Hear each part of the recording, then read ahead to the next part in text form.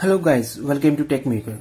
In this video, I will show you how to connect an interface 4x4 keypad with the Arduino, easily and step by step. Before getting started, click the subscribe button and hit the bell icon to get notified when I publish a new video. This is an 4x4 membrane keypad. It has 4 rows and 4 columns. The total, there are 16 switches here. Here you can see a wire strip. It has 8 wires. The left 4 wires are for columns and the right 4 wires for the rows. Now we will connect the keypad to the Arduino. For this you need the jumper wires. First insert the jumper wires here.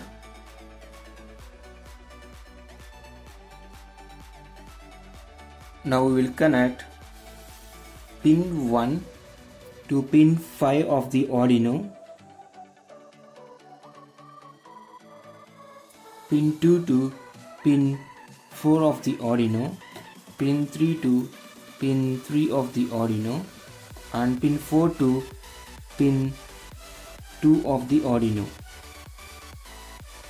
Here the column wires are completed. Now we need to connect the row wires. Now pin 5 goes to pin 9 of the Arduino, pin 6 goes to pin 8 of the Arduino, pin 7 goes to pin 7 of the Arduino, pin 8 goes to pin 6 of the Arduino. Now the row wires are also connected. Now we need to upload the code to this board. For this code, you need to install the library keypad.h. You can download from the link in the description. After downloading, go to the sketch and click on include library. Add zip library.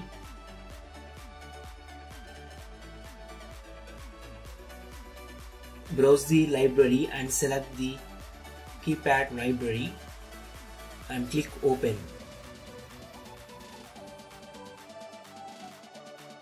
Here you can see the library is added.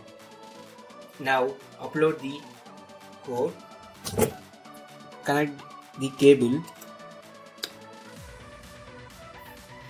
and click on upload the code. The code is uploaded. Now click on tools and select serial monitor. When we click the switch on this keypad, the respective character will be displayed on the serial monitor. I am clicking the 1.